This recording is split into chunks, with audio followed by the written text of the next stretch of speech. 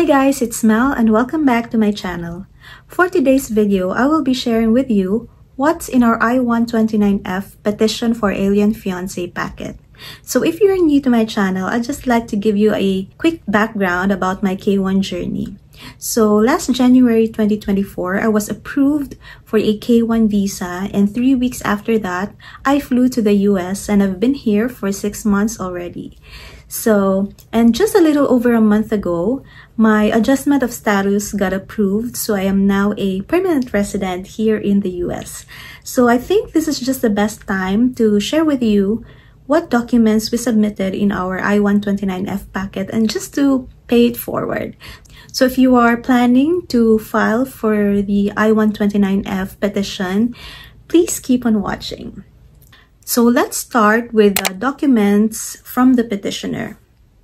So first, he needs to submit the original copy of his birth certificate, and then a copy of his personal page of his passport, the passport bio page. And next, we also submitted the narration of our love story. So it was just a 2-page narration of our love story about how we met and the places we've been to. And then we also submitted a copy of a utility bill that's under his name and indicating his current address. And then we also submitted a proof of his financial capacity. So under this, we submitted a copy of his certificate of employment. And then we also submitted a 3 years worth of IRS Form 1040, the U.S. individual income tax, and the W-2. So if you are filing in 2024, so you need to submit W-2s and IRS Form 1040 from the year 2021, 2022, and 2023. So 3 years worth. And then assets and resources. So under this, we submitted the most recent savings and current accounts under his name. And we also submitted annuities, documents about stocks and bonds, his retirement and educational accounts. We also submitted proof of assets, like most recent appraisal report of that asset and the most recent mortgage or line or financing report. So next, we also submitted 4 copies of US passport photo. It should be unaltered and it should have a white background. And we also submitted notarized intent to marry. And then copies of earning statements or pay stubs for the last 3 months. So those are the requirements from the petitioner. Now, these are the documents from the beneficiary. So the beneficiary should provide these documents. So first, a copy of the birth certificate. So if you're from the Philippines, it should be from the PSA certified copy. And then a copy of the personal page of the passport or the passport bio page, copy of any utility bill that's under my name and indicating my current address, and then documents about my assets and resources, so most recent savings and current accounts that's under my name.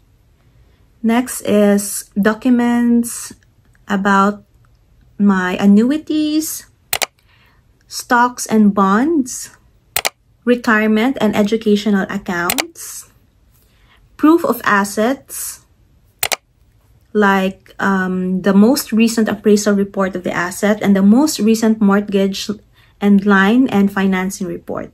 And we also submitted 4 copies of US passport photo, 3 copies of originally notarized affidavit and intent to marry, 3 copies each of originally notarized affidavit form of 2 witnesses who can attest that me and my petitioner had met in person.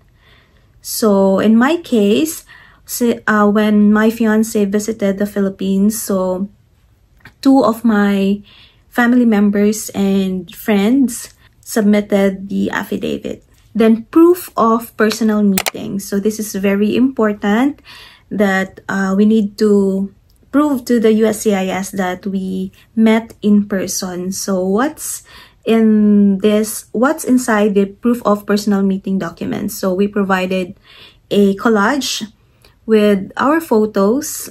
We also included photos with friends, family, and relatives.